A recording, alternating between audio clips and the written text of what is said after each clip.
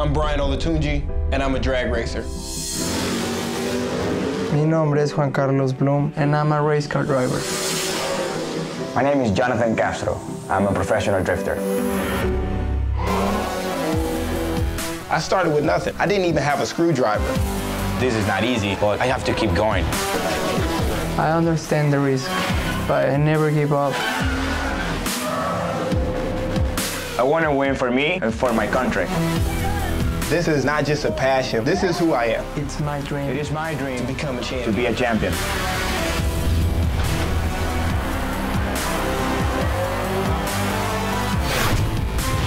Hi there, I'm Brian Tong, and welcome to the first episode of Dreams to Champions. In every sport, young upstarts take on the veterans for the glory, the pride, and the money that comes with winning. But in motorsports, it can be especially hard to overthrow the giants who rule like royal dynasties. There's the king, Richard Petty, a NASCAR powerhouse for 35 years. There's drag racer John Force, with 3 daughters and a son-in-law who went into the family business. And there's Mario Andretti. Need I say more? So for the challengers, what does it take to get to victory lane? Over the next 10 weeks, we'll answer that question as we tell the stories of a diverse group of aspiring racers. Among them, Juan Carlos Blum, a babyface stock car driver from Mexico. Brian Olatunji, a mechanical engineer from Detroit who drag races with high-octane ambition. And Jhonnattan Castro, a young Dominican making a name for himself in a sport called drifting.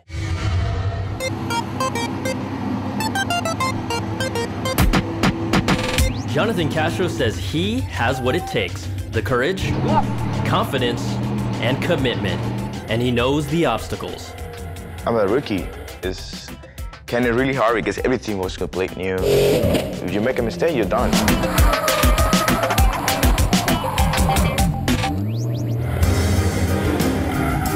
As a professional sport, drifting is relatively new. It's judged more on style than speed. You go one-on-one against another driver, and you win or lose in the turns, where the 3 judges are looking for a showy display. It's man over machine. That's what is drift all about, going crazy. That's why I love it.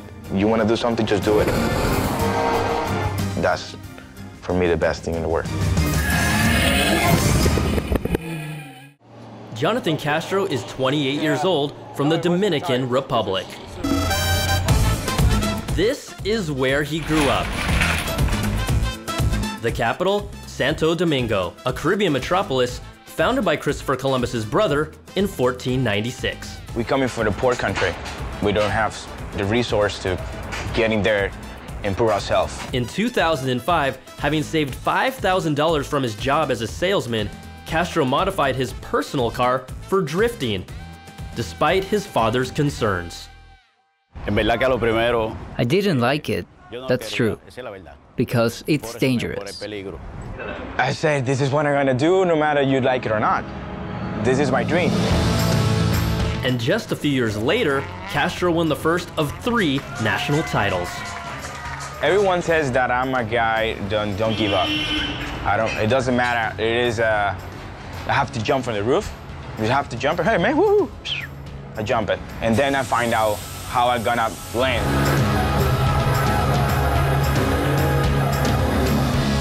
Now, Castro is the first Dominican to compete in Formula Drift, the US competition known as Formula D. It's 7 events that run the gamut, from city streets to rolling hills to tight ovals banked at 30 degrees. I think it makes for either rookie drivers or new drivers like Jhonnattan that's coming into the series, having to adapt to that has been one of the big hurdles. For his American competition, Castro has rented a 350Z, owned by Los Angeles tire dealer John Shin. You're making the car look good. Yeah. I appreciate that. As a baseline driver, he's pretty good, but I knew going into this that this would be very much a driver development program. For the season, Castro pays $75,000 for the car, mechanics Justin Wu, and Joe Vick. Shin manages the crew and serves as unofficial coach. Yeah, around the horseshoe, it was looking good, and then you hit the clipping point. I want you to bring it just a little bit wider before you hit that. Yeah. But I'm saying, you can set it up just a little bit wider, and it'll give you a faster way through the horseshoe. I have to read him to see what kind of emotions he's letting out. It's okay to be upset. He's gonna get nervous, and he's got a lot more pressure on him here than he did back in the Dominican. You can do it. We all know you can do it. Yeah. Castro admits watching Formula D back home on YouTube is one thing, being here is quite another. I was seeing Formula D always on TV, and see all this driver next to me is like a boom boom, like a boom. Wow, this driver's a boom. I'm inside. Oh, I'm in the middle of everything. Castro envisions his team as one where everyone can speak their mind, regardless of the pecking order. I want everyone to be in the same level because we're a team and we have to be in the same level. The kumbaya sounds good in theory, but in reality, Castro and his team are heading for a profanity-laced confrontation. We can't just go out there half-assed. This is not grassroots anymore. If anything's different on the car, you need to let us know. Next week, can this dysfunctional family get it together? Call them and tell them this is not working. This is 45, 55, 35, and whatever, but it's not working. What the hell? And after the break, can this teenager from Mexico handle the turns in Toledo? Get ready. Green, green, green.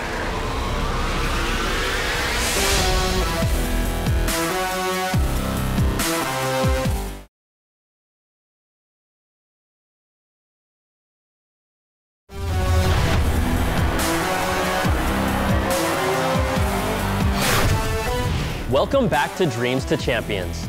The American patriot Benjamin Franklin said energy and persistence conquer all things.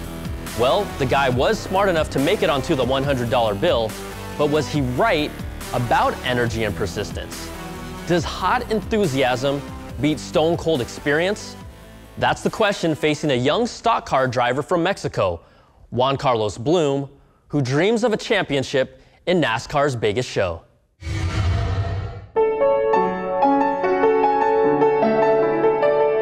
His first love was music, starting at age 4. It was peaceful. It made me feel calm. But at age 9, Juan Carlos Blum saw his first stock car race and he was smitten. What hit me was the speed.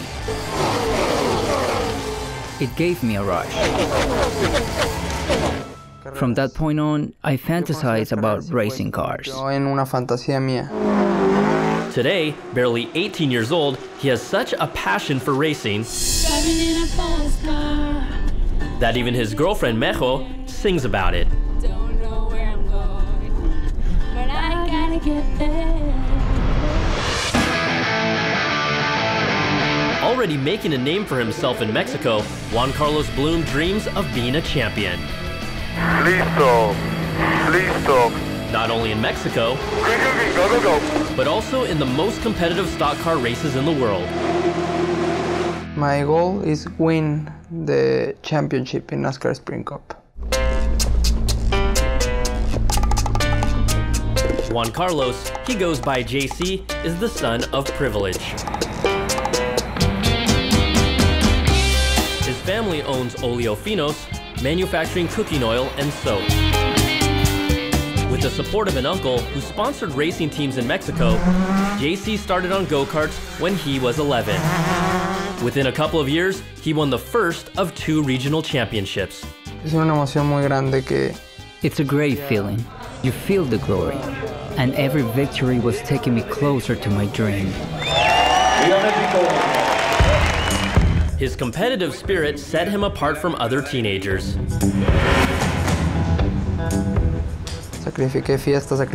I gave up parties and going out with my friends because I wanted to be in shape. Físicamente y mentalmente. Physically and mentally.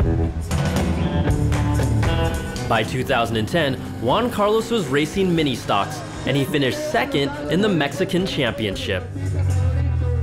Las carreras. Racing is it. That's my passion. Mi pasión. His impressive string of trophies caught the eye of Armando Fitz, a Cuban-American businessman who has owned several racing teams over the last 12 years. It's about 30 miles an hour difference, so you got to pay attention. This season, Armando brought Juan Carlos to the Toledo Speedway, JC's first ARCA race. No tenía razón. I didn't have any reason to be nervous. All right, amen. I thought I could do well. It's not a complicated track.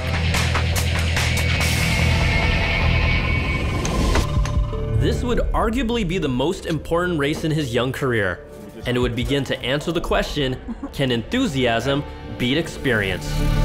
Driver, start your engine. Si puedo escribir eso con una palabra, diré emoción. It's an emotional moment because I'm about to race. Get ready. Get ready. It's go time. Green, green, green.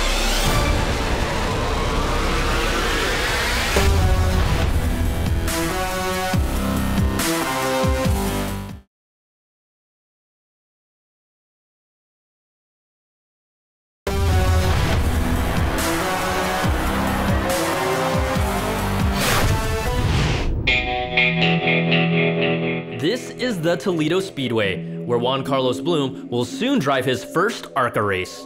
It's my first time in this kind of cars and this kind of track category. It's different, but I think good. I feel good.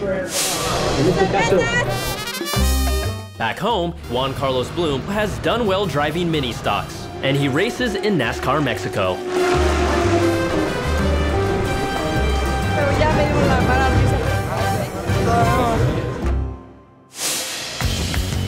Here in Toledo, he set a high goal with ARCA. I won the Be the Rookie of the Year. Is this kid confident?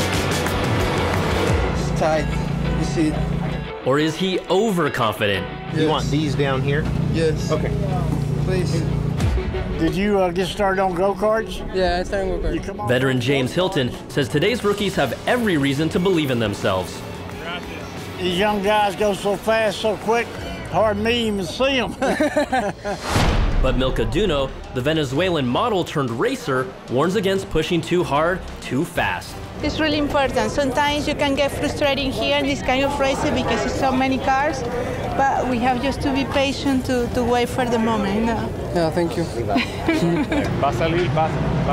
Juan Carlos's mentor is Armando Fitz, a Cuban-American businessman who has owned racing teams. He believes the young driver can handle the pressure with confidence and humility. Tú vas a tener que ajuntarse los huevos cuando tienes que qualify. Juan Carlos will drive a Dodge Charger owned by Carl Long.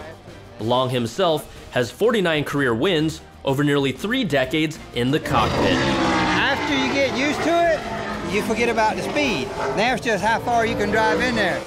Today, for Juan Carlos, Carl Long will be the guru who pumps him up and calms him down. During the race, I'm going up the spot. I'm going to be talking to JC the whole time. I hope he can understand redneck. Crew Chief Dave Goulet also has years of experience. I believe JC is a phenomenal race car driver. I think he's going to get after it. But on this morning, set aside for practice, Juan Carlos may not get enough seat time on a track he has yet to drive. We're a new team, got here late, so we were at the end of everything. So we were at the end of tech line, the end of everything else. So while we're just pushing through doing the normal technical inspection, first practice is already over. We'll just hope that JC's a quick study. He seems to be. The single practice run and 2 qualifying runs go well. The car is fine, and the track, I feel fine, I feel fast. I think it's gonna be a good week. When I take the banking, this sensation is amazing. Tomorrow, out of 35 drivers, Juan Carlos will start 30 back from the pole. Now everybody else is going to slow up, and we're going to make you go faster. All right. What they do not suspect is that Milka Duno from Venezuela will literally collide with JC's chance to go the distance. into crash, guys. We're in the crash. We'll show you how this rookie's luck runs out next week. But after the break...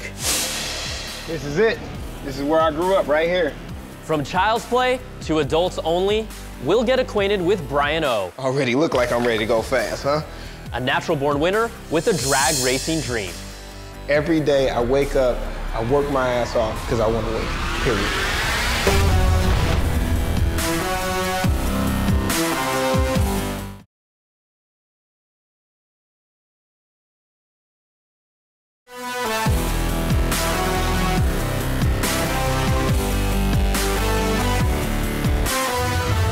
Welcome back to Dreams to Champions.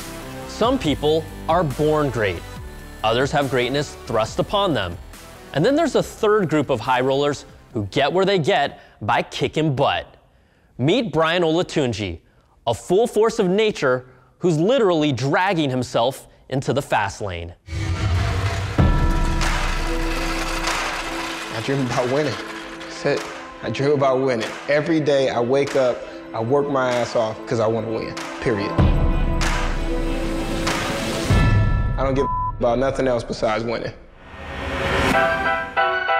Brian Olatunji is from what you might call the wrong side of Detroit. This is it. This is where I grew up, right here. A place where the journey from birth to earth could be a short one, and where a trip to the big house usually doesn't mean the governor's mansion. Oh, what's good? Lano, man. Yeah, Lano. Yeah. Dude, how you been? All right, man. Trying to survive, man. But the mean streets of the D also produce success stories. Brian O. And with the help of a supportive family and an iron will, Brian is determined to become one of them. Hello. Well, hello there. You don't even recognize me. It's been too long. I'm Linda's son. Yeah, they used to live next to Mr. Hill. What's your name? Brian. The youngest boy. Yeah. How are you? I was born and raised on the east side of Detroit, single parent household. My mother's a wonderful woman. Between her and the man above, and obviously my family, I've got a very strong family. That's what got myself and my sisters to this point. I never had a relationship with my father. In fact, I've never met my father. However, you know, that's not something that defines who you are. And so, you know, it's up to me to continue to tread my own path. Brian's path was in fact a two-lane highway. With his mom at his shoulder, he was forced to hit the books, paving the way to a degree in mechanical engineering. The other lane was paved with burnt rubber, as motorsports are in his blood. Drag racing's always been there. I was born and raised basically at the drag strip. My grandparents, John Broughton and Marguerite Broughton, they started at Detroit Dragway back in 1971. My grandfather was the first African-American manager in drag racing. So I grew up at Detroit Dragway. I was there every weekend as a child. You know, subsequently, I took kind of the road less traveled, so to speak, because I'm a first-generation driver. My son, the youngest of my three, he just fell in love with racing. And he just raced everything he ever had and practiced racing. I raced my bike. I raced in the bathtub. I had a little plastic red helmet that I used to put on, and I'd get the water hot so it'd have smoke coming off of it to make it seem like I was doing a burnout, like I was in a funny car. We were at the track, and Brian probably maybe was 4. I looked up, and he was helping another racer push a race car, and you could barely see him. But as he grew, Brian would be seen. With enough game to earn both a golf and a basketball scholarship, he instead decided mom knows best and took the academic route, though still with an eye on racing. So far, mom's game plan is working out. An ordained minister, she gives all the credit to a higher power. I pushed education. I told them that they could stay home as long as they were working on their future, but education was the key to open doors for them. It was hard on them, you know, but it kept them off the streets, and the children I have today, I just give God all the praise, the honor, and the glory, and all of the accomplishments that they've made. You know, I got a good grade of hair only because my mom poured a lot of oil in it back in the day, praying over me. It's not been an easy road to get to this point, but this is the road that God has taken him to, and people have asked me, are you afraid of him racing? I said no. My mom has been around long enough. She's seen enough. And besides, she knows her son. This is a brand new latest and greatest from Hans. This thing is pretty doggone sweet. Oh yeah, she fits well. Look at that. Already look like I'm ready to go fast, huh? Nice. This is what I love to do, and she knows that I take on those risks, but ultimately she knows in order to win, you gotta drive it right up to that edge. Fearlessness must be a family trait. In the high-stakes world of drag racing, you go hard or go home. Ian, what's happening, man? Pretty good, man. I know you sent over some files for our latest and greatest hero card, right? Yeah, you should have gotten them. I added the logos and stuff that you asked. Sweet. My days typically start at 6 a.m. I work out 6 days a week. I go into the office till about 5 p.m. You know, I'm constantly cutting away to go handle business, whether it's checking on parts or it's working on the next sponsorship proposal. I'm working on that whole work-life balance bit, but racing is 24/7, man. The reality is that you really can't turn it off. Of course, ambitious thrill seekers are a dime a dozen. We'll be following Brian O's single-minded approach and show you what fuels his dreams. And on Dreams to Champions next week, Juan Carlos Blum, from Mexico to his first ARCA race. We're in the crash, guys. What happens after the crash? Are we that bad? No, we're pretty bad. And Jhonnattan Castro. The car's just starting off by itself. The struggle at his U.S. drifting debut. So pissed off.